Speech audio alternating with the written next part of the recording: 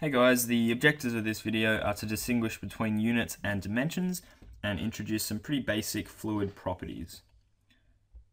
So first, looking at units, you should have seen this in your previous studies. So units are things like kilograms, newtons, meters, seconds, among other things. Dimensions construct units. So the dimensions of kilograms is m. Dimensions of, say, meters is L, and the dimensions of seconds is T.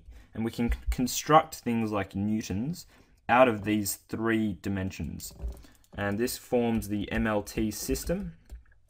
The MLT system has four dimensions, M, L, T, and theta, where theta is temperature. You won't use temperature too much in fluid mechanics, but it's still part of the system. You may see in some of your textbooks the FLT system in topics on dimensional analysis.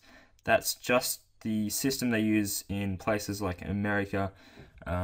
So it's the same thing, they just use force instead of mass.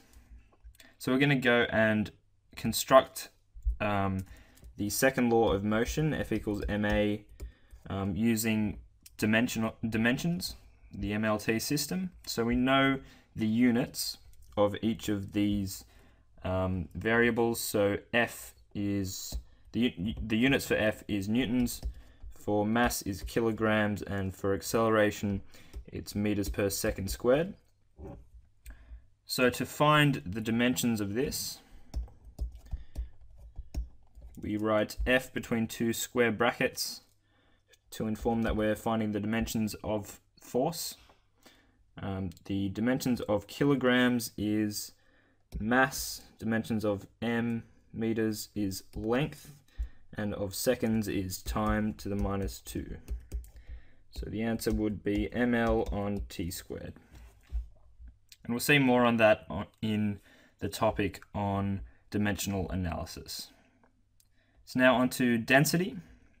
This is a pretty important fluid property. You'll be using it a lot. It's given the symbol rho, which is a funny P. That equals mass on volume. So that has units kilograms on meters cubed. So the dimensions of rho equals mass from there, and m is length, so L cubed. So we'll be seeing a lot of that. It's dependent on both pressure and time, but you'll be probably using mostly two values of rho